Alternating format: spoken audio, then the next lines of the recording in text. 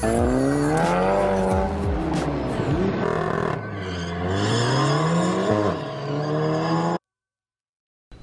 yo, what up guys? You can see by the title, we're finally getting the A2B 5-bar sensor kit in. Clearly I haven't unboxed it yet, so let's knock that out real quick. I actually just posted on the EQT page this morning as soon as I woke up, before I even got out of bed, and asked to see how everybody did there. Excuse me, I'm still a little sick. How everybody did their install to make it look clean. And I had a couple guys post some really good ideas. It actually included a boost tap in this. I guess I'll be giving that away because I have a different one. But here's the actual sensor. Probably won't ever focus on this. Let's see if it... Oh, there we go. It's an AEM 5-bar sensor. It's a 1/4 inch NPT fitting. Right here we got the wiring harness. So one goes into this, boom. Another one goes into your existing manifold sensor, and then this goes to the actual wiring harness that would plug into the sensor. Like these two could actually plug into one another. So just gotta find a decent place to mount this, and then however I want to, you know, get a boost source to that. Looks like it actually came with all the things you need here. Interesting. Which I might have to steal. So it came with a tap to actually tap the manifold. Let's see if we can get this to refocus back here. You got the actual tap to tap the manifold. You want to do that when it's hot. You got some barbs and caps for the guy itself. So I could switch to this, but I like my precision one, which is basically the same exact thing without this being milled out. So this sits 90 degrees in there. Like this will sit right in there like this. Boom. And on mine, it sits on the outside. It's already made for it. But the way this guy has it, he just has like a line coming off of here, going right to this, and then this actually clicks right into the manifold. And it's a nice metal braided line. So I might go ahead and go that route. I don't want to use this because I have everything here. I might have to steal a couple of these little caps out of there because I have mine capped, which I'll just show you guys in a bit. But I might steal 2 of these just to, or one of them, just to cap mine off. But yeah, let's go check out what we have on the car, how this might install, and we'll go from there. So I gotta be careful because I can't show you guys the turbo. I don't want to get myself in trouble. Sorry about the garage noise. But my main issue was, or is, let me set some things down here. So this sits out, and I don't want it to hit the intake. I didn't want to have to drill a hole in the intake. So let me see. Yeah, so this would not reach. Push this out of the way. Yeah, it would not reach. I'd have to put a hole in the intake. So that's why I wanted to use that adapter. And then apparently this just clips in somewhere like right here, like this, something like that. Like it'll just, yeah, boom. That's exactly where I want it to sit. And it'll sit right next to this. And then we just gotta hide a little bit of wire. So, which I could tuck most of it back up into here, I think, actually. Just pop these up and lay it in there just right. So yeah, we're just gonna have to figure this out. Like I said, I could use this other one. I like the blue though. The blue matches the blue, even though they kind of really don't now. This could just pop right on there, and then dang it, now I'm torn between what I want to use. I like my blue stuff. Man, what do I do? What do I do? What do I do? Now I could use this one and order that line that I want to use here. Let me show you guys how the buddy does it. Alright, this is how Sean does his. You can see it comes right off there and then swoops right around with that braided line. I really like that.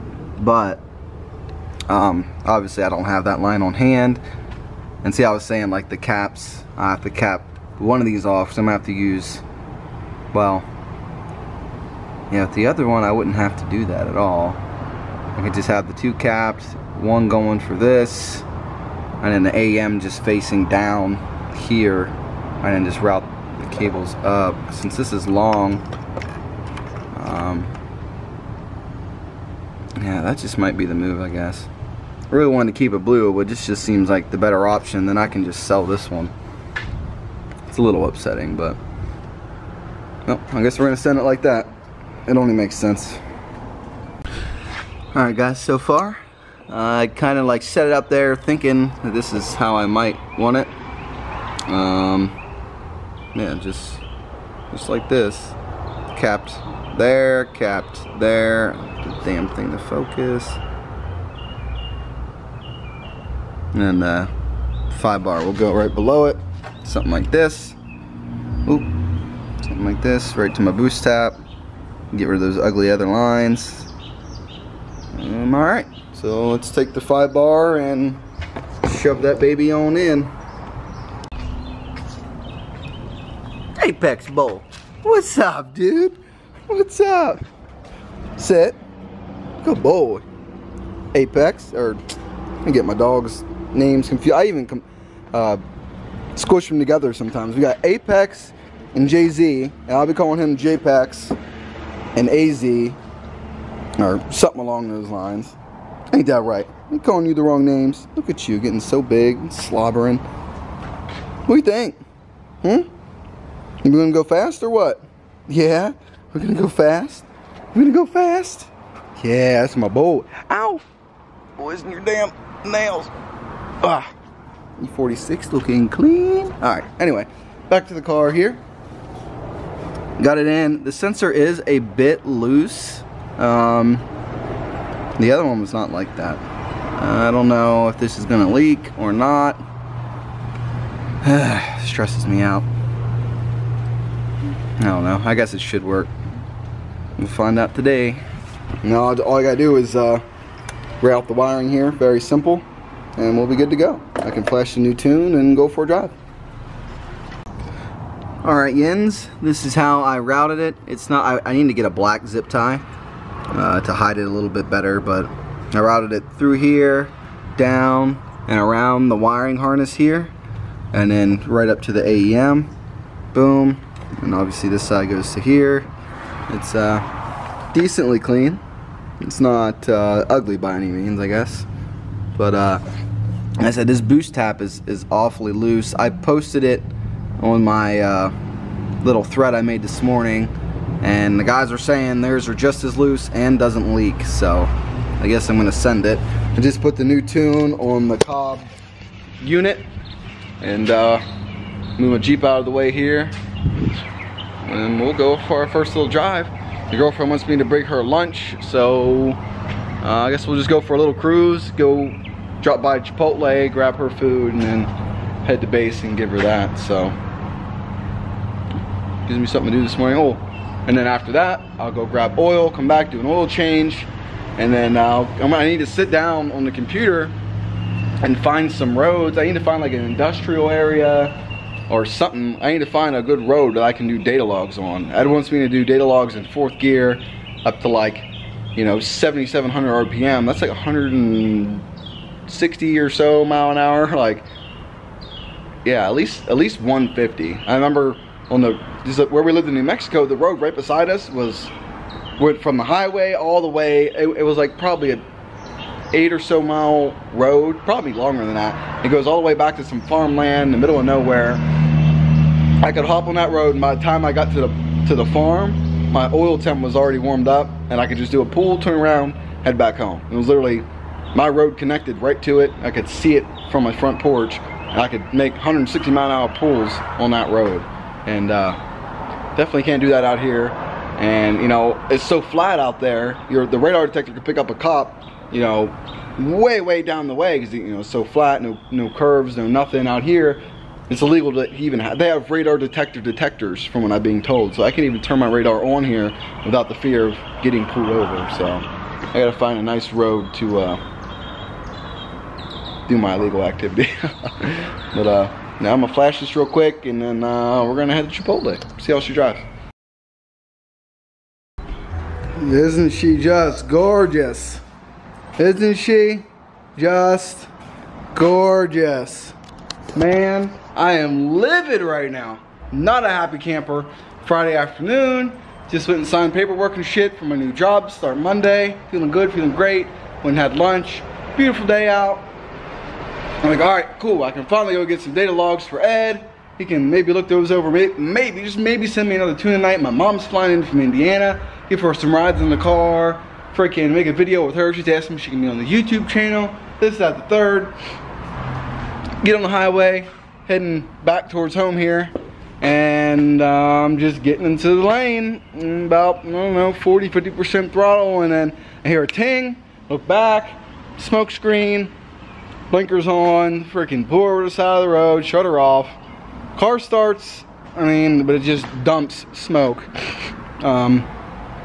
I popped the hood, and before I started the car again, I popped the hood, get in there, feeling around the intake, looking around. There's smoke coming out of the intake, and it, like, you feel the intake and the hose. It feels like there's, like, as if the turbine came up and like fuck things up. So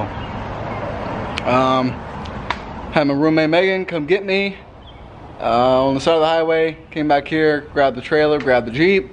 When I got there, loaded up, I had to start it. I had nobody to help me push it. It starts right up, drove right on there, huge smoke screen. And again, I don't have help to unload it, so I'm gonna have to start it, get it down off the things and into the garage. So, sorry. I'm going to set the camera down, and you guys can see the smoke screen as I bring the car in the garage. Who knows how long? I am like this close to just parting everything out besides the freaking, the rear end stuff, and just biting the bullet, getting rid of the Jeep, getting rid of the trailer, getting rid of everything on the car except for the rear end, and getting a TTRS. I'm like, ugh.